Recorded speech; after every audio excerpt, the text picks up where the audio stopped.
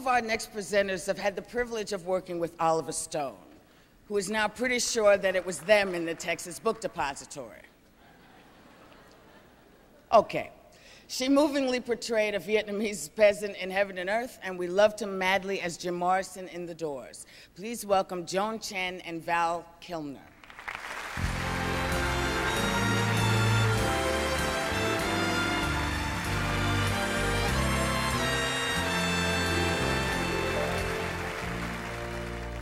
Of all the unsung artists in our industry, none put in more hours than the people known as the makeup artists. They set up shop before the actors come in, usually before the sun comes up, and they're on the set until the shooting is done. This year, 8 people have been nominated for their work on 3 very unique films. For the best achievement in makeup, the nominees are... For Mrs. Doubtfire, Greg Cannom, B. Neill, and Yolanda Toussieng transform Robin Williams from a daddy into a nanny.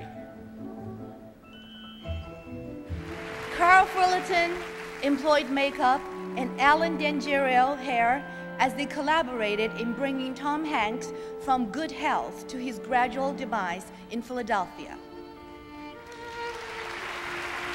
For Schindler's List, Christiana Smith, Matthew Mungle, and Judy Alexander Corey were the 3 artists who hid the healthy hair of actresses by designing and applying special bald caps and wigs.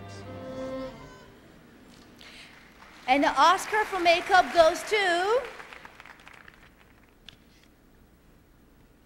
Greg Cannom, V. Neill, and Yolanda Toussieng from Mrs. Doubtfire.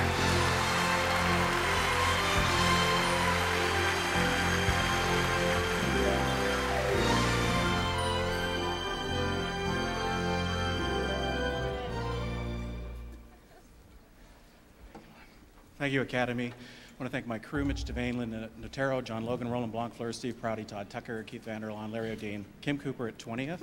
We'd like to thank our producers, Marsha Williams, Joan Bradshaw, and Mark Radcliffe, my assistant, Stefan Dupuis, and our wig maker, Renata. We'd like to thank the Academy for their gracious consideration for our hairstylists in this category this year and from now on. And also we would like to thank, most of all, Robin Williams for his beautiful portrayal and his patience as Mrs. Doubtfire. Thank you very much. Thank you.